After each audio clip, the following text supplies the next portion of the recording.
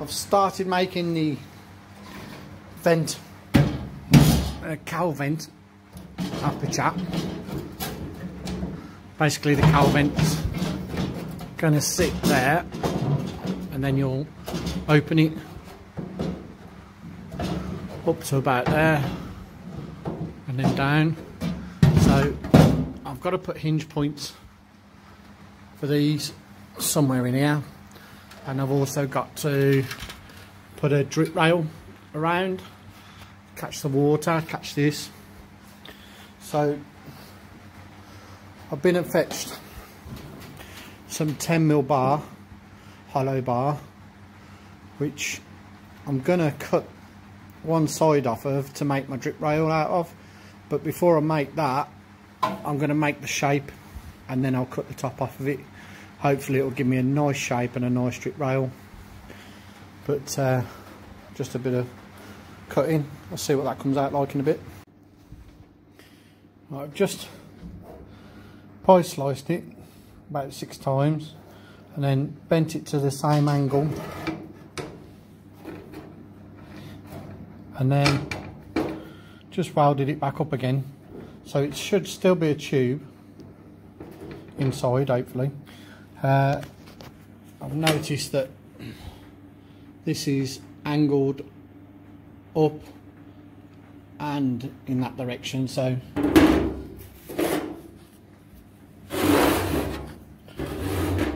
it's quite difficult to show with one hand on a camera, but you can see it matches in both directions.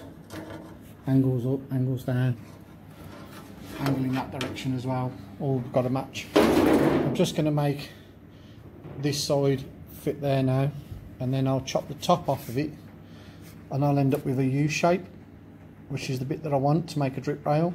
So if I'd have done it as a U shape and tried to cut it, that would have just deformed in all sorts of different directions and been an absolute nightmare, I think. So because I've done it in a box, it's holding itself in a box shape quite nicely. So I'll just get this side done, and then I'll show you what it looks like.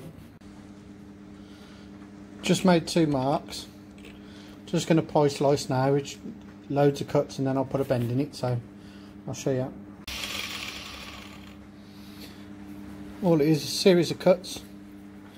Don't cut the back out, just the front, and then when you bend it, they all collapse and you end up with your radius. So if I go down here again now, I can get the radius tighter. Simple as that. Pie slicing a bar.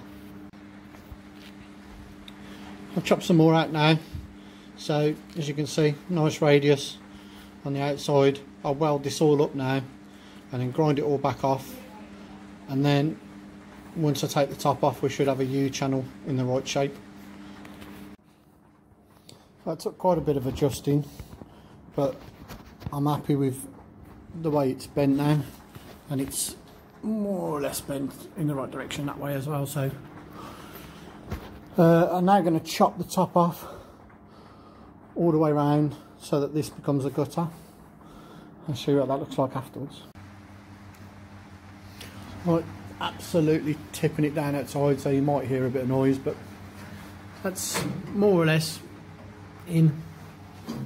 The drip rails, I think I'll finish these off in a bit of pipe work at some point and take the pipe work outside the body, but for now you get the idea. The fence will come up, and then when it sits down, it's flush. It's going to be flush here, and then it's going to be flush into the actual bonnet as well, so you shouldn't see too much of it apart from the line around the outside. But I'll work out joining this down into the body and also the mechanism for opening it, but it's a bit bigger than a crotch cooler. Should do for my ventilation. I'm also thinking of tying that in to the heating, so the air goes straight through the heating, but that's a bit bigger task. We'll see. That's it for today. All right.